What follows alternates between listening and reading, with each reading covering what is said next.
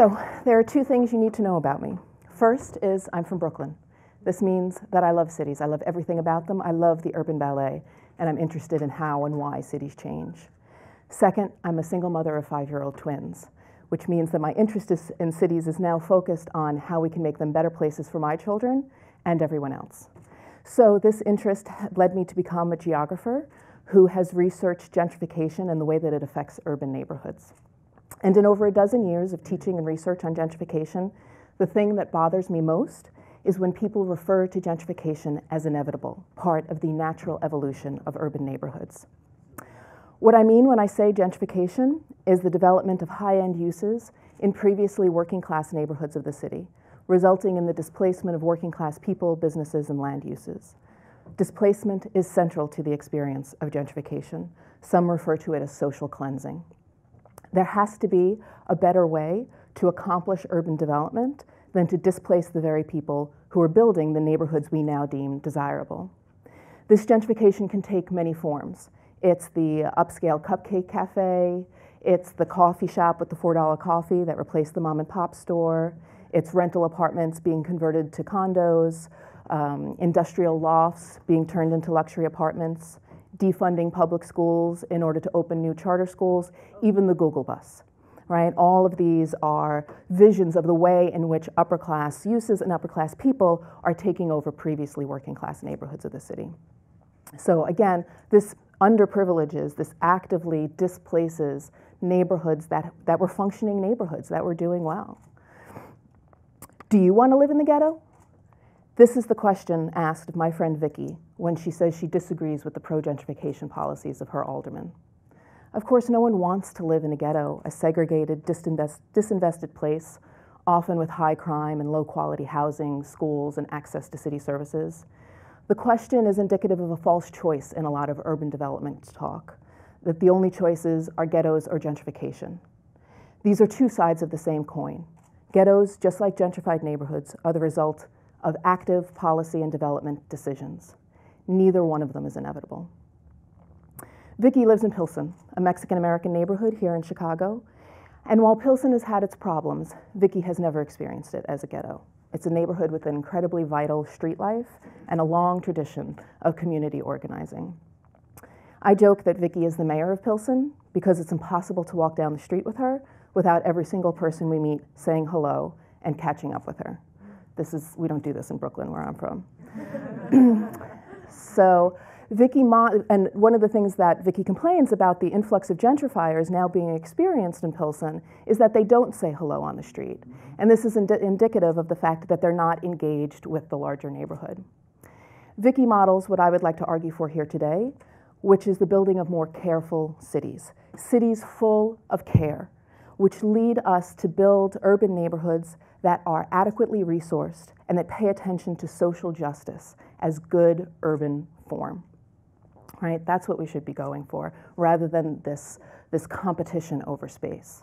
So Vicky models what I would like all of us to do, someone who gets involved and makes her place home, right? A better home for everybody. This kind of politics of care, I come to by virtue of mothering. So again, as a single mother of twins, I am all too aware of the fact that cities are not set up for care work and make it very difficult to balance care with other demands, right? And so when I comment on this, the way in which care has been seen as something that is an individual responsibility rather than a collective good, I'm often told that if I don't like it, I shouldn't have had children. Well, this kind of individualistic ideology positions success or failure of both individuals and entire neighborhoods as the result of personal choices and individual responsibility. But of course, individual choices are made within specific contexts. These contexts are geographic, raced, classed, gendered, aged, and abled. No one is an island. Instead, an ethic of care allows us a different way of being in the world, relating to people as if they matter with attentiveness and compassion. That's from Beverly Skeggs, by the way. So this is particularly important when we're talking about the dominant discourse around gentrification, which is that gentrification improves neighborhoods that have been run down by crime and gangs and drugs and people who simply don't care about where they live. This story profoundly lacks compassion as does the displacement that gentrification brings. Urban gentrifiers are often spoken about as though they are pioneers, settling the urban frontier. This story ignores the people who were there already. People like Vicky, who have suffered through decades of disinvestment, through redlining, blockbusting, deindustrialization, budget cuts, and outright neglect. Right?